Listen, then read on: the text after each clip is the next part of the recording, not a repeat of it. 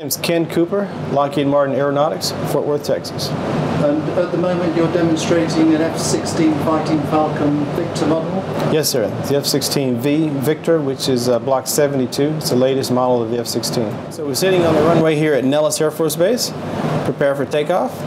And I'll just throttle up. We're going to advance out for the takeoff.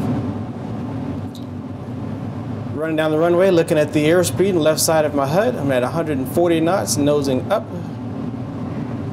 Relax on the stick, raise the landing gear. We're off and flying. So we just did an afterburner takeoff. And we're already at about 400 knots. Altitude is climbing through 3,000 feet. And there's absolutely little, very little, that I need to be doing to fly this aircraft to maintain this flight condition. I don't have to change flap settings, I don't have to change trim. I'll just throttle up, point the nose up, finished. Is that because it's got a digital flight control system? Yes, sir. The aircraft is fly-by-wire, digital flight control computer, and the pilot's input to the aircraft is merely to a computer system. And the computer then controls the surfaces to provide the input.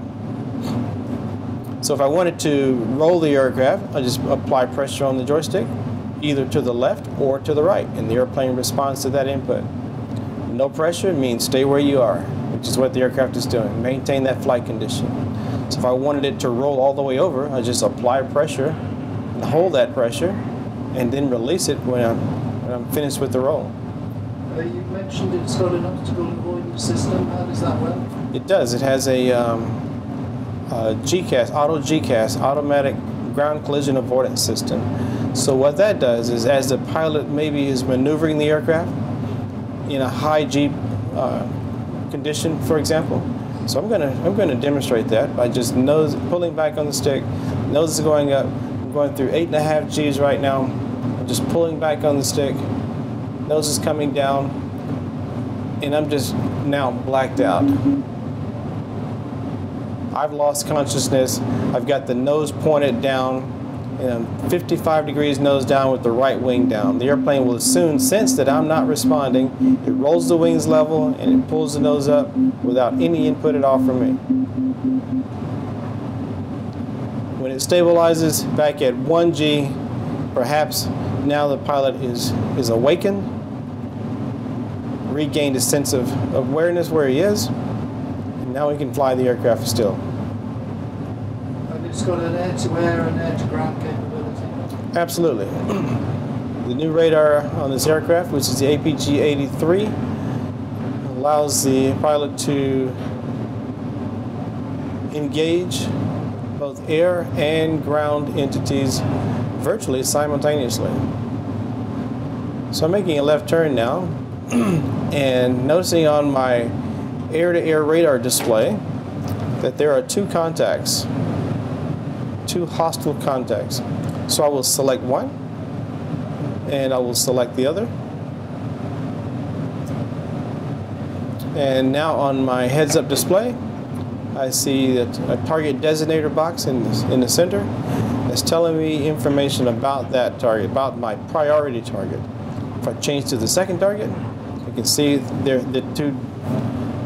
the separation between the two targets.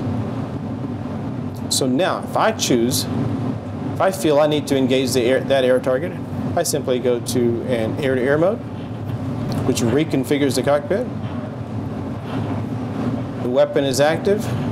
The targets are within the range of the weapon. When that happens, I can simply fire the missile.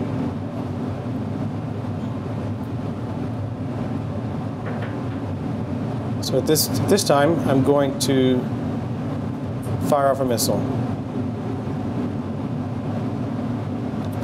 Just fired an MRAM at an air target.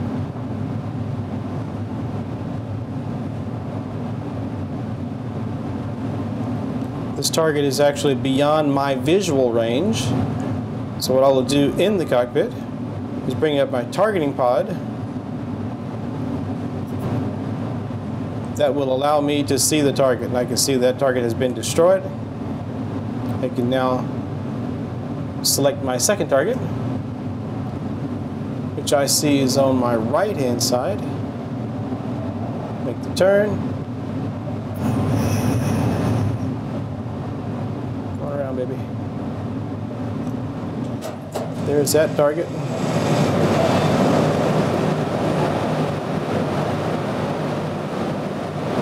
Let's just fire one missile at it.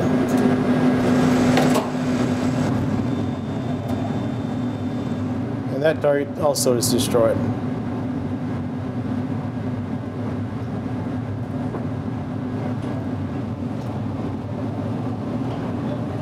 Now the skies are safe. I can go right back to navigation mode.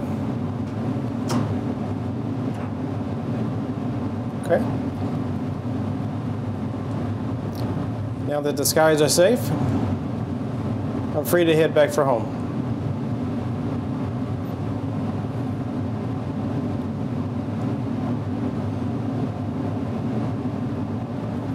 In my heads-up display, I have navigation information. On the far right-hand side, there's a diamond. That diamond is positioned at the coordinates for the waypoint, the designated waypoint. Just to the right of my flight path marker, there's a navigation symbol, a steering indicator that tells me how to get where I need to be to get to my destination. Right now the symbol's on my right, so I should probably turn to the right.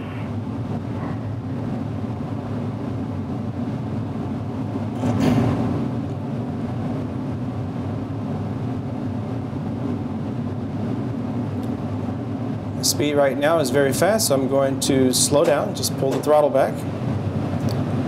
Meanwhile, I'm just lining up on the airfield on the runway because I can see it. I'll deploy the speed brake, get the speed to come down.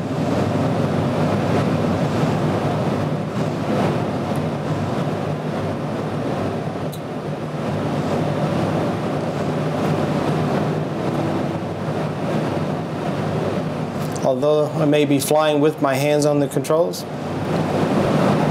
much of the time they're not doing anything. The airplane again is fly-by-wire. I give it a command to fly in a certain direction or a certain attitude. It will maintain that attitude. My hands on the control to make fine adjustments, small adjustments or corrections to the flight condition.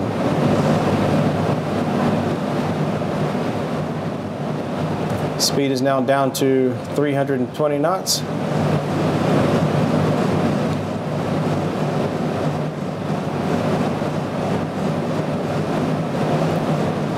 And at this point, I can actually lower the landing gear.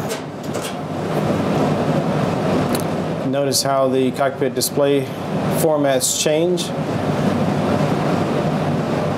Change because I lowered the landing gear and changed the configuration of the jet.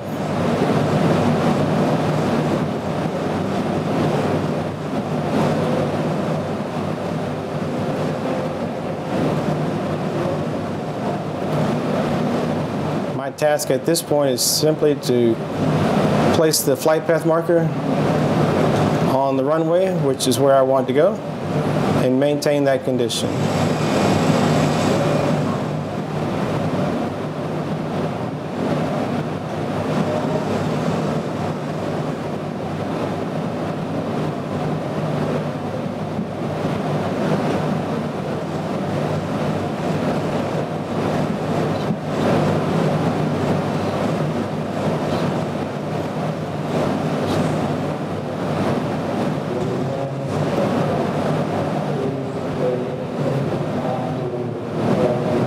On the ground. Do a little bit of aero braking, holding the nose up while the main gear is on the ground. And the nose falls down.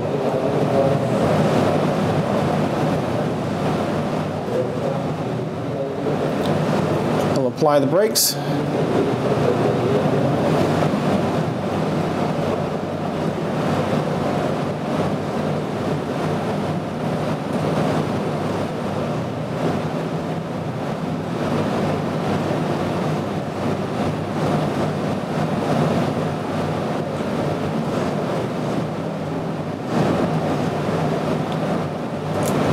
bring it to a complete stop.